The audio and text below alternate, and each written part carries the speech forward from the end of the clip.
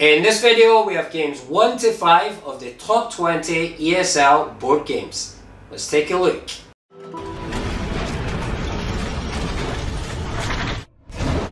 Hey, how you doing guys? Welcome to Andy, the ESL guy. On this channel I upload weekly ESL games, tips and techniques. If you haven't already, please consider hitting the like button and subscribing. Cheers! So, before we start with game number 1, just to let you know, these games are to be used as a kind of score system throughout your class. So instead of awarding 1 star for a student that's good or 1 point, you can use these games. They're also very useful for controlling classroom management and just dealing with discipline in class. So you can either award more points to one team or take off some points from this team to give to this team, okay? So just remember guys, use the game sparingly throughout your class. Don't waste time on it, but when the students are good, you can do a paper, scissors, stone. The winner can throw the dice or play your game. Okay, so let's take a look at number 1. Da da da da da. So game number 1, I call the treasure game. Okay, so all I've done is taken some pictures from Google Images and put them on to the paper. Okay, so number 1, 10 stars. We have 9 stars, 8, 7, 6, 5, 4, 3, and 2. Okay, I decided not to give 1 star. So all I do, put the magnets on the back of this and up on the board. So here we have the treasure chests. So once again, you can print this from Google Images, laminate it, and on the back, cut one of the pictures from your list, put on the back with the magnets, okay? So, very easy game. So, simply, how we play. Once you have done your warm-up for class, you've began class, normally I like 1 student from this team and 1 from this team can play first. Okay, so everyone show me good. Who is good? Okay, come here. Good. So the student can come over, choose 1 treasure chest. Ta-da! Lucky. I didn't even know. So to be fair, 10 stars. Okay, so Team Car here. Hello, 10 stars, good job. Okay, so Team Shark, show me good. Who's good? Okay, come here. 1 student comes to the front, takes 1 treasure. Ta-da! What's this one? Oh my god, actually 10 again. So I'm actually very lucky, okay? There's only 2 of these. So once again, 10 stars for Team Shark. Now, different ways you can actually change the game for older students. So you can put your treasure more together like this and use a sticky ball. So the student has to stand there, throw the sticky ball. If they hit this one, same thing. Wow, how many stars? So we check down, yes or no? No, no, no, no, no, no, no. Yeah, 9 stars. Okay, so this team plus 9 stars. So this game you can use throughout your class when the students are good, and make sure don't waste time. That's the key thing. Use this game just to control discipline and just create some extra fun in your class. Okay, so let's take a look at game number 2. Game number 2 is a car game. Now, if you can, instead of using the magnets, you can print some. I like to use the Mario Kart characters. So you can have Mario, Toad, Princess, Bowser, whoever you want. So today I'm going to show you just with the magnets. So draw a racetrack on your board. Bum chicka bum chicka bing bum ch. Bum chicka bing chicka bing bam bing bum bum chicka bow chicka bing bam ch. Bow chicka bing chicka bing bam bing bum bow chicka ding dong dow chicka boom chicka bee chicka bing chicka dow. Okay, so here G-O. G-O is go. Good. So assign some stars for each square. 1 star, 2 stars, 3 stars, 4 stars. Okay, I'll let you see this after I've finished. So once you have your random stars placed around the board, what I'd like to do is add a few bombs. Okay, so here's a bomb. Now bomb equals bye-bye 1 star. So you can throw in, normally I would do, say, 3 bombs, okay? So 1 bomb here. Okay, and in these spaces, randomly go 10. Just choose whatever you want. So here, go 2, go 9, go 7, go 6, go this way, go 5, go 3, go 2, go 25. 2 more. Go 1. Here we'll put a little bomb. Okay. So 2 teams. As I said before, you can use the Mario Kart characters. Makes it more fun. Today I only have 2 blue magnets. So 1 team is blue. 1 team is blue with the black dot. Okay. So Team Car is blue. So show me good. Who is good? Throw the dice. They throw a 5. Okay. 1, 2, 3, 4, 5. Okay. Team Car. 2 stars. Happy days. So this team, who is good?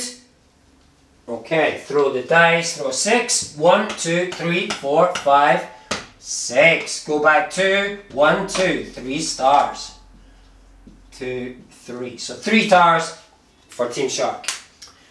So then what you do, you start your class, okay? Go into whatever you're teaching, your normal class. When the students are good in the class, allow them to play this. 1 time, throw the dice, bam, bam, bam, bam, bang, stars go here. And use this to help with classroom management.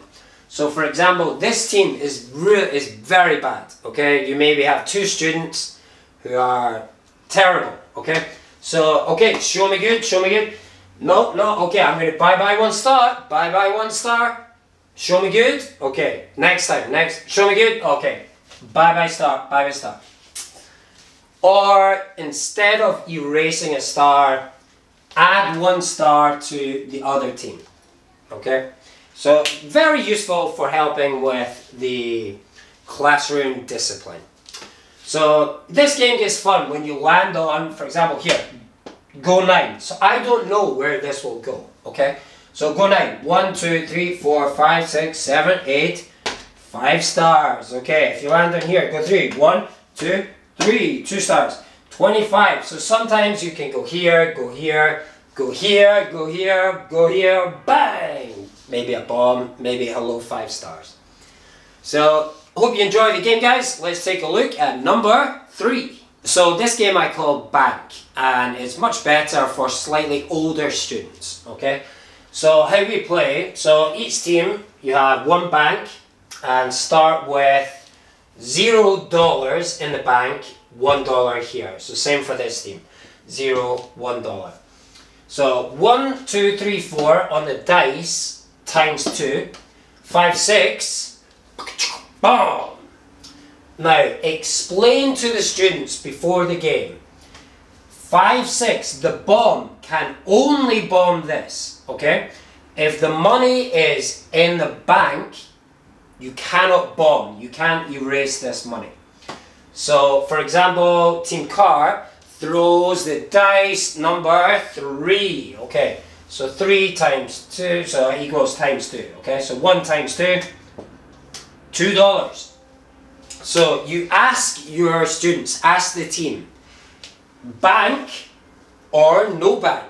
So they can put the money in the bank to save the money or not. So say they say no bank, okay? This team throws a 6, boom! So this stays $1, okay? teach your class, maybe 5 minutes later, this team one turn, this team one turn. Okay, so they throw 4. So $4. So ask them, bank or no bank? So the students think, okay, bank. So the $4 go here, this goes back to 1, and you carry on playing. So it's like a risk game. So the more risk they take, the more chance they have of earning more money. Okay? So for example, if here gets to $24, they decide no bank. Okay? I want to make this $48, double this. Throw the dice, number 5, BAM! Back to $1, okay? So now they have 5. So at the end of your class, add up who has the most money. So Team Car, $5. Team Shark, $1. So Team Car is the winner! This game is perfect for young kids, okay? If you have a new class, very young students, great game to play. So all you do, draw 2 flowers without the petals, okay?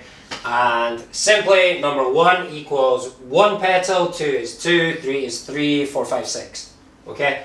So same again, at the start of your class, who is good, okay? Throw the dice.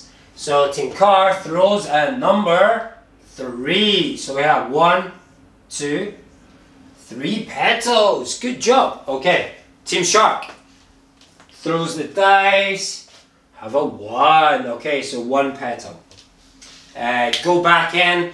Teach your class as normal. Who is good can throw the dice. At the end of the class, whoever has the most petals is the winner. Okay, let's take a look at game number 5. Okay, so game number 5 is great for slightly older students. Okay, so on either team, draw something like this.